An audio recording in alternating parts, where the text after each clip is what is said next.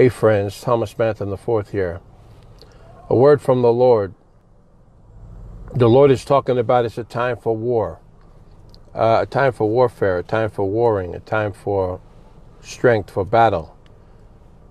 If you think that we can just sit back and relax while the enemy is doing such onslaughts in the world, you're really not awake properly. And the Lord is just speaking to me about this here. Today, Ezekiel 21 and verse 15. I have set the point of the sword against all their gates, that the heart may melt and many may stumble.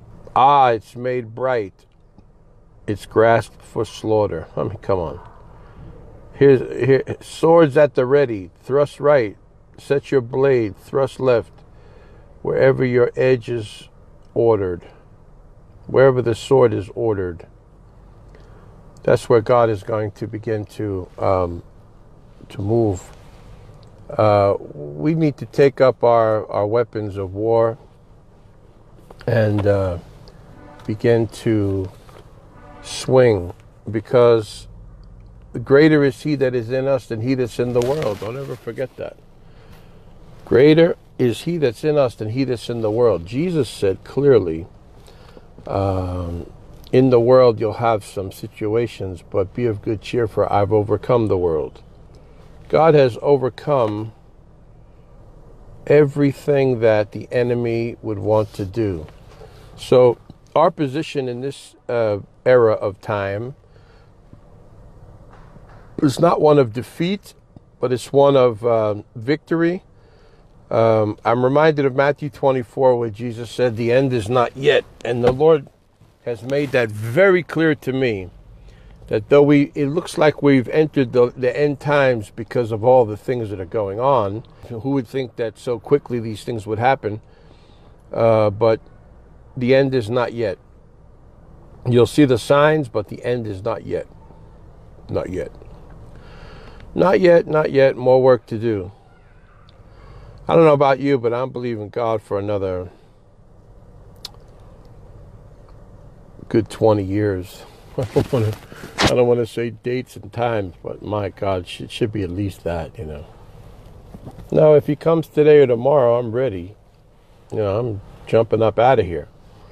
And let me say again that we're not going to be here during the tribulation and the Armageddon, because that's judgment for the wicked. I don't know about you, but I'm not the wicked. Are you?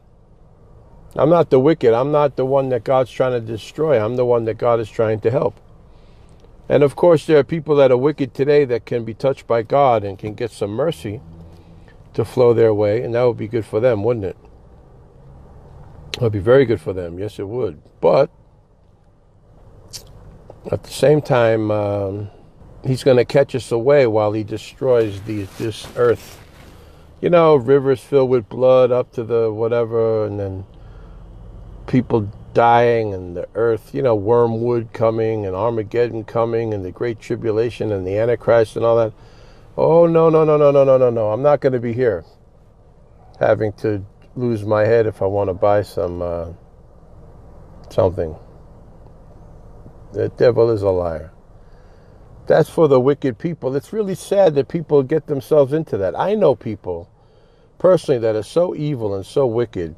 The things that they do are just, unfathomable, you know. But they have a very dark future. And some of these political people that are playing games with people's destinies in whole states in America and all that, the darkness and destruction that's ahead for them is no joke. Do you know there's people that did me dirty, and I prayed about it. People that did me wrong. Spoke horrible things. I mean, just really wicked. And they come back to me later asking for help because their life has been so destroyed. And I thought it's interesting that it's a signpost that I'm seeing that judgment came because we prayed, you know, about it all. You know what I mean? And we see that God has acted. You know, when people malign you and they steal from you, or they malign you and do horrible things and speak against you, judgment will come upon them. You know, the little kids that mocked Elisha got eaten up by bears. 2 she-bears came out of the woods after Elisha prayed. 2 Kings, you'll see that. 2 Kings, the first few chapters of the book of 2 Kings. Read the story of Elisha. They weren't supposed to mock him. He counted it a holy thing. You don't mock a man of God. No. And I feel this tremendous focus coming on the inside of me for, our work, what we're doing. And I'm unfollowing a lot of people. I'm just unfollowing. I just don't want to see all this noise in front of me all the time. People that don't. There's some people I listen to and many that I don't. People that have the word of the Lord. I'm really grateful and amazed that God uses me to speak a prophetic message every time. Is very valuable. So I'm somebody you want to listen to. But, a lot of other people, So I'm clearing out the clutter, turning off all the noise, all the things that I don't want to hear. Something that you don't like, you don't need to have it in front of you. But I want to say this amazing prophetic thing today and I saw it again in Ezekiel chapter 21 about the time of a sword. Now, this was really bad because God was killing people that were, grieving him. But we need to stand up as the church with the sword that could be in the spirit now, not in the natural, right? Not in the natural, but in the spirit. And begin to just destroy things that are coming against us. Anything that disturbs you doesn't need to be in your world. Anything that's dishonorable to you needs to hit the highway. Anything that, when they get in the highway, you pray they don't get hit by a bus or something. Amen. So, you don't need to have it in your world. But we need to fight for what's right. We need to fight for the light. We need to fight for revival and breakthrough. And just don't accept all these things that the devil's doing in the world. So this message is like a two-edged sword. There's a warfare going on against evil in the world. But there's also a warfare that God's raising up a sword against your enemies. People that are against you. People that are harming you. Like wrong environments, situations. You need to take decisive action in the spirit. And get rid of that stuff in Jesus' name. And the Lord is saying, don't sleep while there's a time for prayer, a time for war. There's a war cry for prayer. Remember Habakkuk 2 verse 1. A powerful scripture. Even Billy Graham preached on it.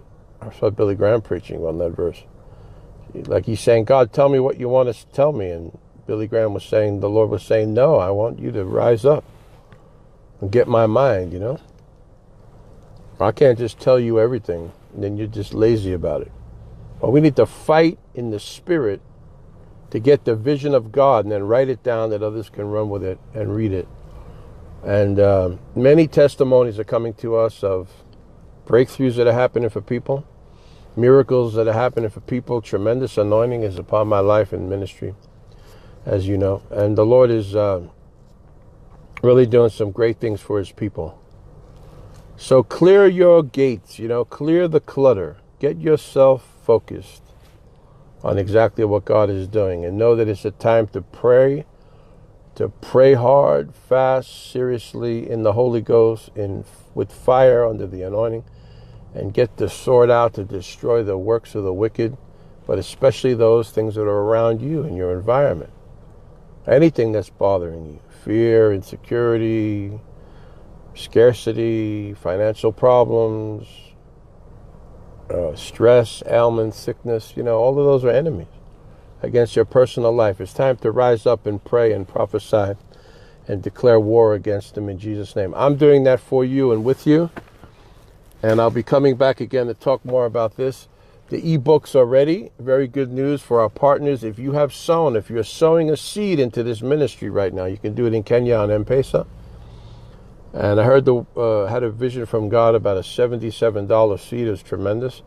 Or you could do it on Cash App, PayPal, or whatever amount God's talking to you as you're partnering with us. And I am sending to everyone that has sown and is sowing. If you're sowing a seed now of any good amount, I'm going to send you an ebook. You can write me and tell me which your preferences is, the laws of success or the benefits of excellence. But I'm going to surprise many people with an extra one as my gift, and you'll be getting that. So if you're a partner, these are coming to you. In Jesus' name, I'll do it by phone.